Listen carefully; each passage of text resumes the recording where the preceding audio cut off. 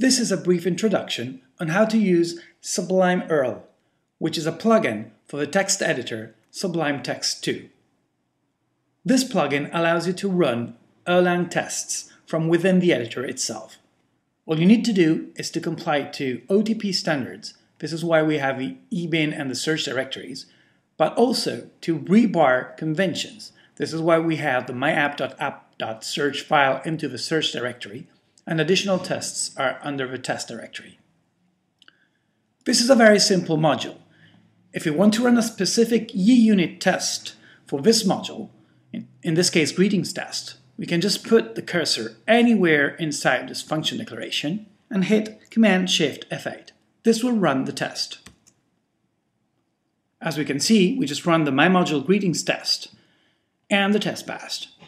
We can make this test fail, for example, by changing the way this works, like with running this, for example. And if I run the test again, by hitting Command F8, which will run the last test we did, we now have a failing test, because the expected value doesn't correspond to the one we got. So let me get back to a clean situation. I can still run the last test, Command F8.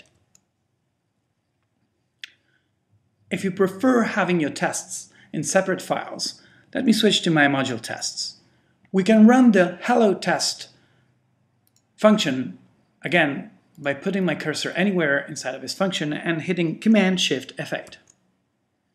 As we can see, we are running the myModule tests hello test function for target module myModule. I can also do the same for the goodbye test. Again, Command-Shift F8.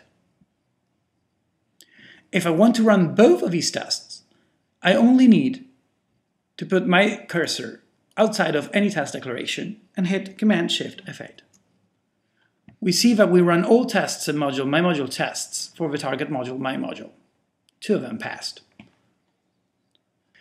If I want to run all tests for my module, so both tests defined in a separate module, myModule tests here, and the one that has been defined inline here, all I need to do is put my cursor outside of any test declaration within my module, and then hit Command-Shift F8. This will run all tests for target module myModule.erl, and as we see, there are 3 tests that actually passed. If you prefer running common tests, then let me demonstrate this can also be done. So my module suite here has common tests for my module. All I need to do is basically just put my cursor anywhere and hit Command-Shift F8. We can see here that we run tests of common test suite of this module. And we have 1 test, which is greeting tests, which passed. We can also see that this is the moment where actually we got some modules compiled. This is necessary in order to run these tests.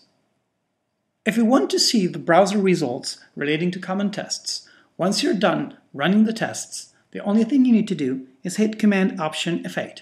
This will bring up the browser. As we can see here, these are the last tests that we just run.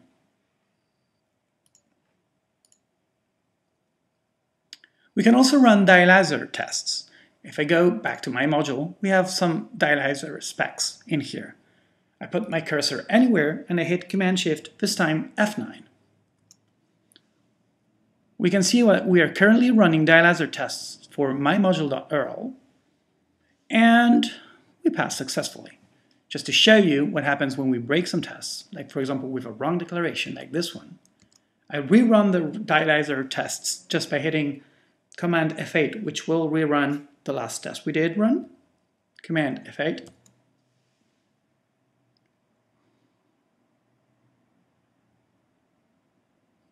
We can see here that we have an invalid type specification for this function. So let me correct that by going back to the normal situation.